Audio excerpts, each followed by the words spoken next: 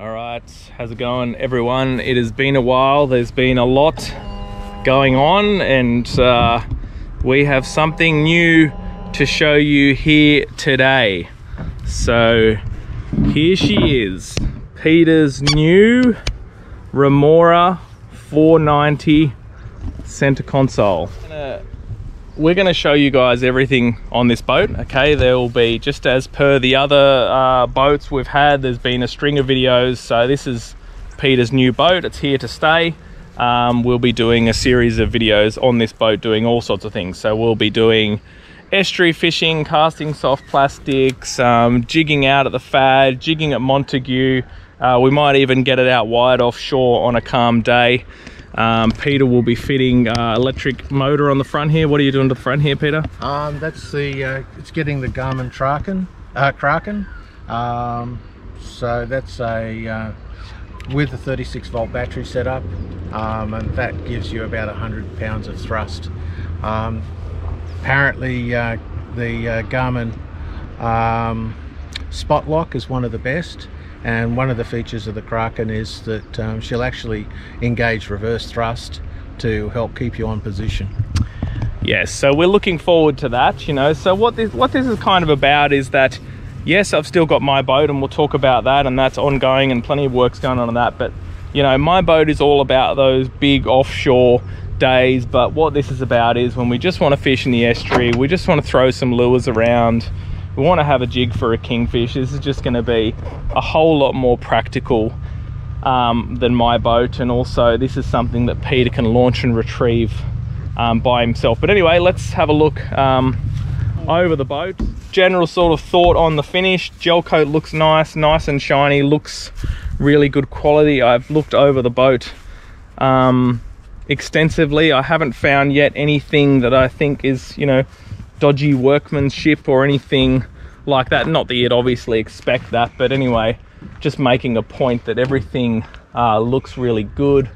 Fit out of this boat was done at Bateman's Bay Power and Sail, and they've always done good work. Some pop out cleats, that's pretty cool. And as Peter mentioned, the 100 horsepower Suzuki on the 1.5 block lightweight engine, incredibly good on fuel.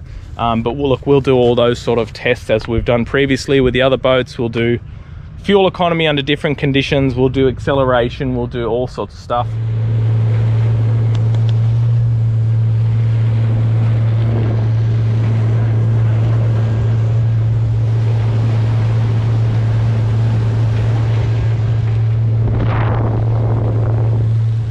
Now you got to watch your line. You need it to sink to the bottom every single time.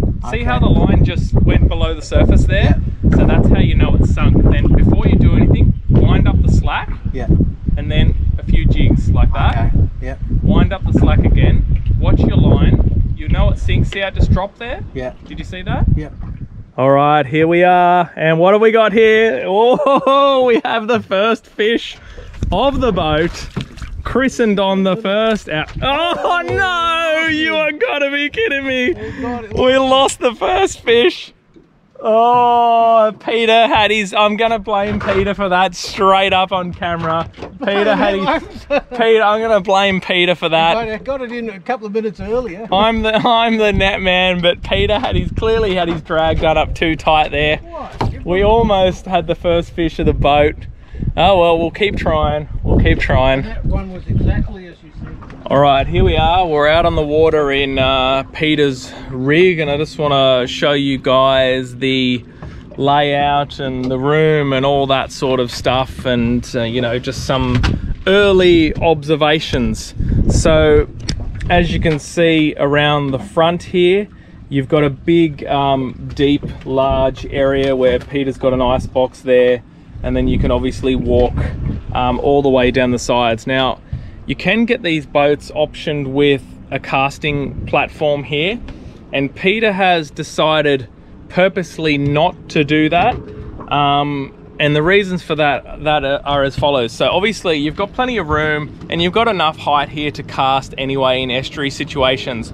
But when we're out offshore or we're on the Fad, casting platform can actually be quite dangerous. So what we thought is we really still want some depth up the front here, so we can be bracing ourselves against the side, and we can be jigging, casting lures and things all the way around the front of the boat. So, you know, a lot of people may go for casting decks, but because we're planning to do some, you know, pretty serious inshore reef fishing, even some light offshore fishing, actually genuinely do it in this boat, we didn't think we would want a casting deck.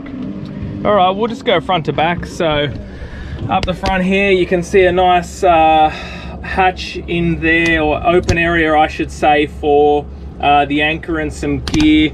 I think a nice touch would have probably been some sort of hatch lid there, which obviously Peter could add at some point if he wanted to. We've got a nice custom stainless, is this custom, Peter? Did this come with the boat? It comes with the boat, but yeah. Right, custom made, but obviously fitted up by REMORA directly.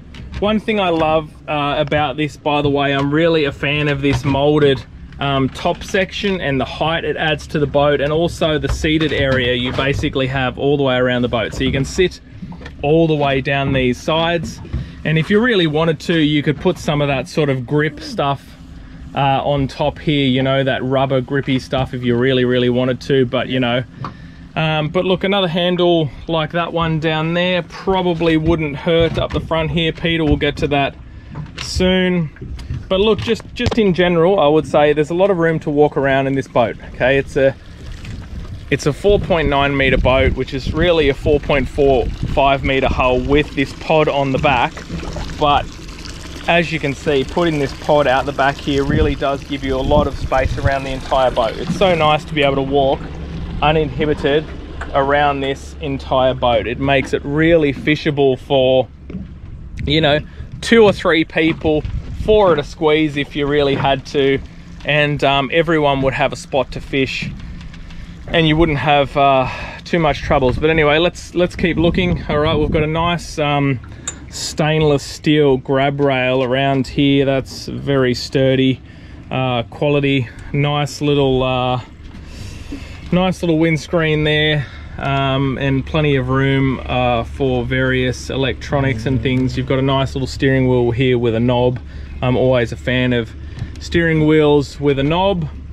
We've got a pretty big hatch in here by the looks of it, so there's actually a lot of room inside the console. And let's have a look at this wiring job. Who did all the wiring, Peter? It's all power and sail. Okay. Pretty tidy. Power and sail, yeah, they've done a nice job there. I haven't seen them do anything bad just yet, but also that storage container there, so that will end up holding all the additional batteries for the bow mount. That'll hold the 36 volt battery. So he's going 36 volt to run a Kraken on the front here, which is going to be 100 pounds of thrust. Is that right? So yeah.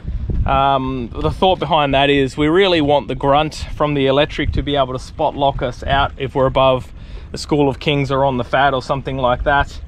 But so really excited about that. But look, general thoughts of the boat so far. Looks very well put together. It pretty much has everything that we need to do some serious inshore fishing and some light offshore fishing. And look, we have water tested this, okay, through chop, slop, wind, all that sort of stuff, and I'd rather not talk about that just yet, because I'd rather show you guys and talk through it in detail. So we'll look at how it handles through the chop, swell, what's the stability like, how dry is it, how much water does it throw up. Obviously, as I mentioned earlier, this is a boat that has quite a substantial dead rise for a small boat, so 21 degrees I think, which is kind of, you know, copying that famous Haynes Hunter dead rise, which it is loosely based off. And so having such a dead rise in a small boat, a lot of you would be wondering, you know, how does that work? Is that a good thing? How's that going to impact stability? And look, it's something that Peter and I were concerned about as well, but obviously we water tested it, and we'll go through all that sort of stuff in detail. But yes, this is quite an interesting little boat. And you know, to summarize, if we didn't think it wasn't, you know, if we didn't think it was good, it wouldn't be here. Peter wouldn't own it, and we wouldn't be talking about it. But yeah, very excited for Peter. So Peter's also owned boats for a very, very long time. You will have seen him on the channel. He's always out and about with me. I could probably count the times on my hand in the last several years that I've been out without Peter, so he's always there, and I'm very excited for Peter to get, you know, a sweet boat of his own. And it also takes the pressure off me a little bit with my boat, and I can take my time on some things and that. But anyway, cool. Thanks for watching, guys. Stick around. There will be a full, oh, the wind's blowing up. There will be a full series of all sorts of adventures and reviews on this boat, and we look forward to you guys being part of that. All right, see you soon.